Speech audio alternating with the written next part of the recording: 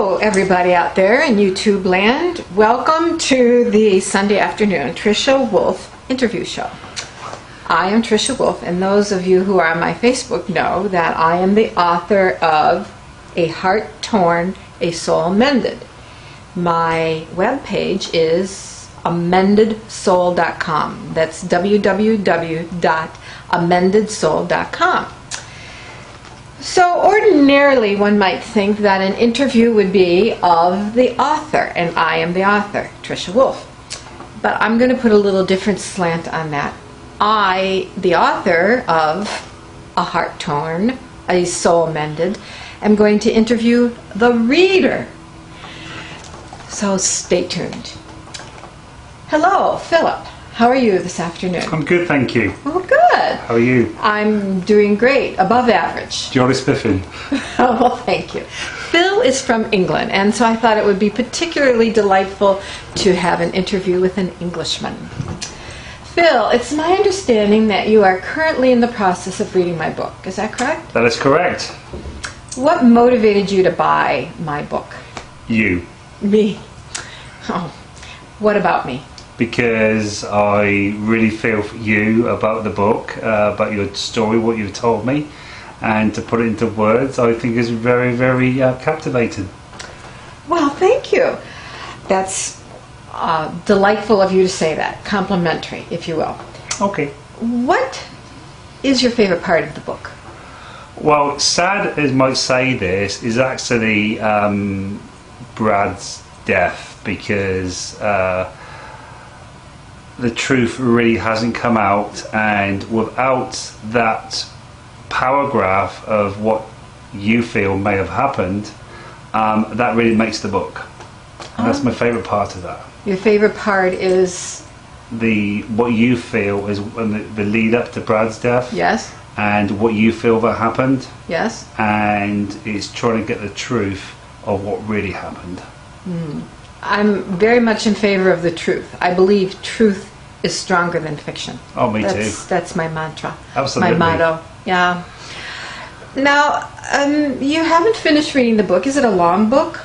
No, it's about 156 pages. Okay. And it's I look at it like a TV series. You read one chapter, then episode 2 is tomorrow, and episode 3 is the next day, and it's something to look forward to each night.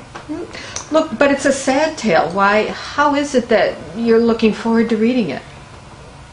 Because it is compelling and it's addictive. Addictive.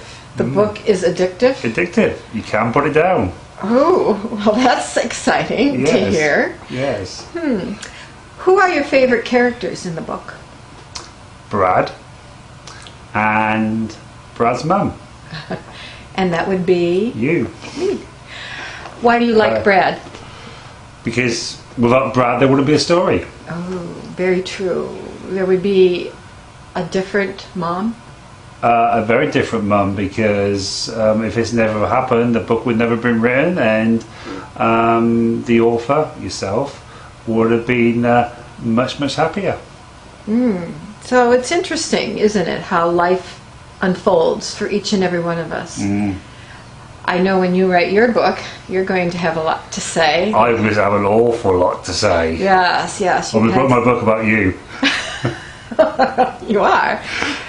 Okay, that's interesting.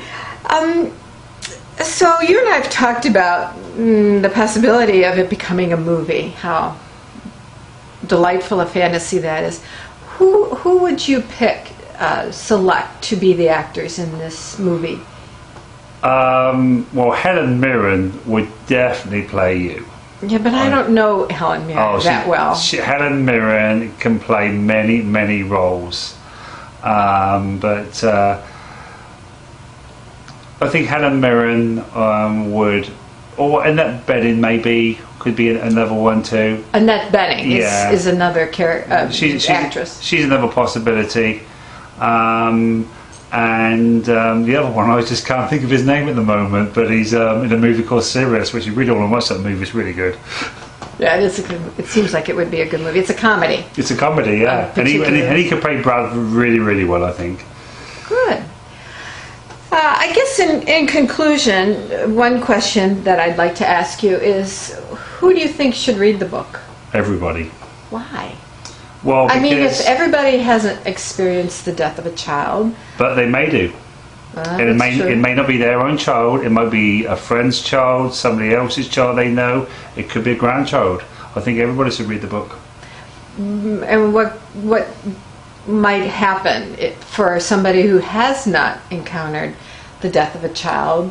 What might it do for them? Why would they read it? It will give them heart and give them inspiration and give them hope.